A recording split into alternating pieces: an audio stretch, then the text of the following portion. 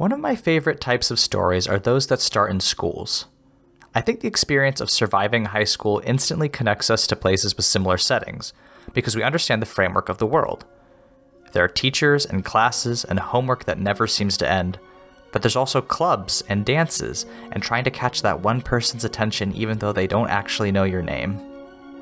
But what I love more than school-based media is media that starts in a school and transitions into a war. Maybe I'm brainwashed by years of American propaganda, but I love me a military academy. And frankly, judging by the success of properties like Fire Emblem Three Houses, Naruto, and R.F. Kuang's Poppy War trilogy, I'm not alone. They're a great starting place for characters to learn deadly skills while establishing bonds and rivalries, all with the expectation that those elements will pay off after graduation, when it's no longer about passing classes, but taking lives. That two-act structure, of romantic academic setup and harsh militaristic payoff, is one of the most satisfying storytelling modes I've encountered, and I'll never stop loving it. Which is why, when I learned of Aaron Lynn's Kickstarter for Spectres of Brocken, I immediately added the game to my to-review list. Influenced by Three Houses and Naruto, but also by Gundam and Friends at the Table's Counterweight season, Spectres is a game that explicitly emulates stories about students facing each other across battlefields, torn between the love they once shared and their devotion to their causes. It's exactly the kind of narrative-focused game I want to see in the world, and I'm so glad it's finally being released. Go to class, have big feelings, and have it all fall apart as the world is consumed by mecha warfare. High school never ends. You just graduate to the front lines. Spectres of Brocken is divided into two phases, an academy phase and a conflict phase. While players will flesh out distinct setting features and details, the game centers around two core tenets. First, you are attending a school where mech pilots train for battle. Second, you will eventually pilot those mechs against your former classmates. This framing device may feel limiting, but I appreciate that Spectres knows what kinds of stories it wants to tell. The academy phase is all set up. You figure out two important aspects of your characters: who they are, and what do they want. These questions are answered through roleplay, using scene prompts to structure the situations you might find yourselves in. Your pilots can engage in a practice battle, where maybe a character's true willingness to succeed at all costs is revealed. On the other hand, there might be a ball or a formal dance, where your characters might grapple with their social class just as easily as they fight for the attention of their crush. While these scenes might seem mundane, their purpose is to interrogate and discover the person your pilot is becoming, and foreshadow the kind of warrior they'll turn into. When your players all feel good about who their pilots are, you'll decide what happened to send you on your separate ways. Maybe war breaks out suddenly, maybe one of you goes rogue, or maybe, as so often happens in real life gets in the way, and you all drift apart. What brings your characters back together is the conflict. Years have passed, factions have emerged, and your characters are caught on one side or another. Most importantly, your characters have changed along with the world. They're older now, more certain of themselves and their goals. And of course, they have their very own mecha. The second half of the game mirrors the first. You're still role-playing within the framework of a scenario prompt, a risky ambush, a drawn-out siege, or an all-out battle. The stakes are just higher, and much more bloody. Inspired by the traits, bonds, and motivations established from your days in the academy, you'll describe your fighting styles and political positions, and see your worst fears realized as you go face-to-face against old friends, realizing your old debates are now being settled by force of arms. The gameplay of Spectres of Brocken takes place almost entirely within the framework of role-played scenes. What makes Spectres great is that because the roleplay is the game, there's much more mechanical support for dramatic moments than in games where most of the rules are devoted to combat.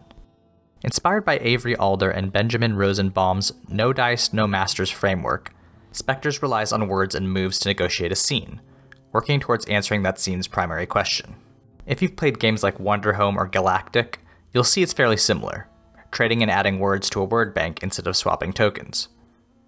At setup, each player will contribute 2 words to the word bank, a shared pool of prompts, setting elements, or topics of discussion that are boiled down to 1 word. When you begin to act out scenes from the Academy phase, these words will shape the focus of your conversations, but also serve as currency when you want to shape the narrative.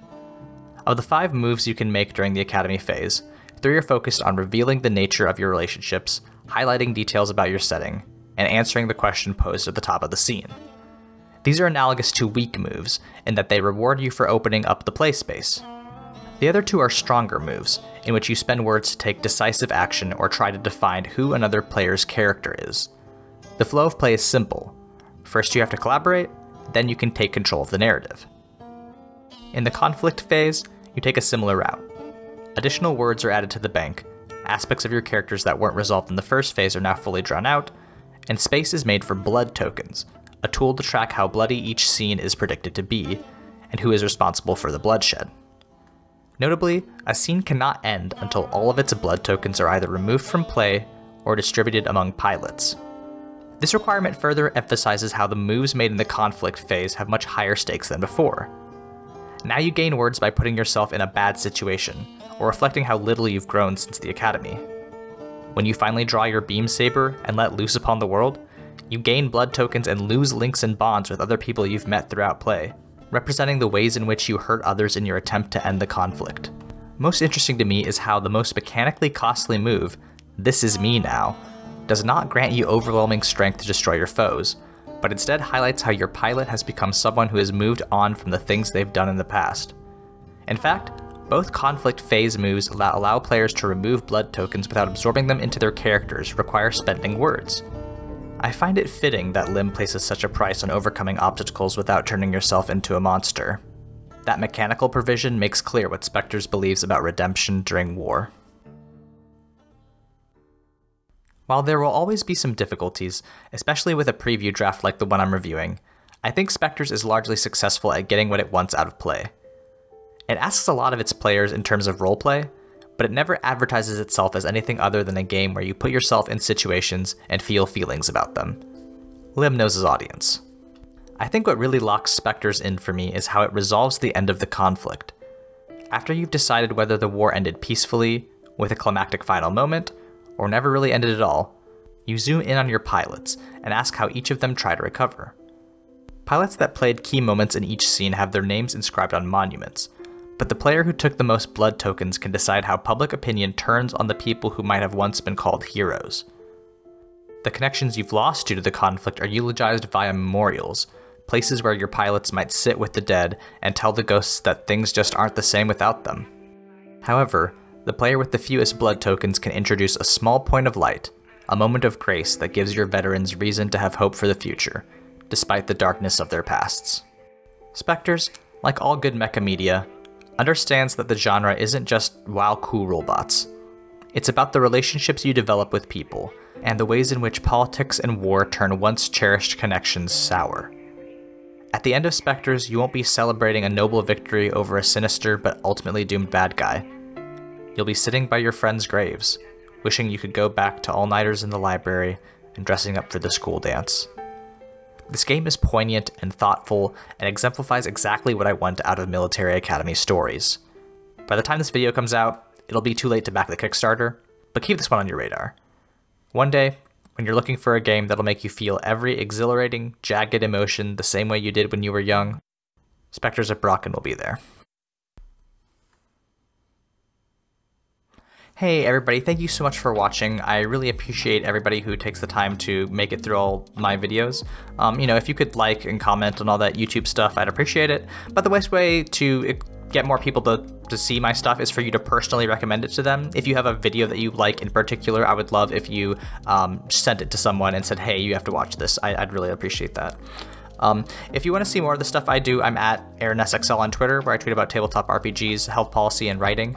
I also do 2 podcasts with my friends. The first one is at Mortified Pod, where me and my friend Layla do critical media analysis. I think by the time this video comes up, we'll have talked about the Tamsin Muir novel Nona the Ninth, which was going to be a very fun conversation, I hope.